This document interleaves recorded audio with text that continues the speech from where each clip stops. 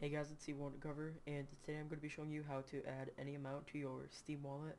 Now if you're like me, when the new Counter-Strike operations come out, you want to get those and you don't want to have to add $10 to your account like they make you. So if I go to Steam Powered account, or the Steam client and then account and add funds, you see that you can only add 5, 10, 25, 50, or 100. Now I don't want to add $10 to my account just to get the Counter-Strike operation, so here's what you're going to want to do. Right click on any one of these green buttons and click copy page URL, go into Chrome, paste and go. Now go into your little, there's a setting tab right here, go to tools and go to JavaScript console.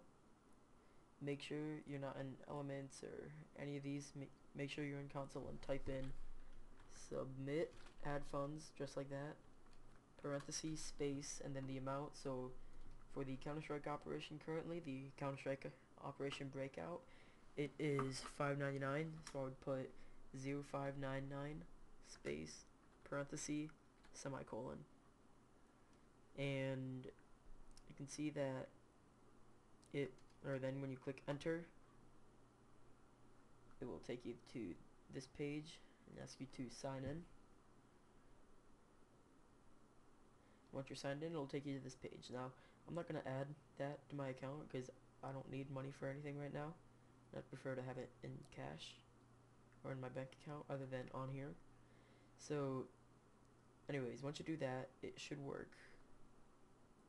Alright, so here you can see as I go into my email, I did do this a few days ago to buy the pass.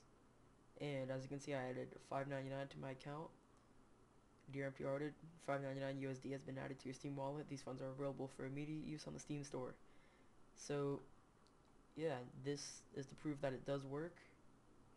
So, rate, comment, subscribe. I hope you guys enjoyed, and I'll see you guys later. Peace out.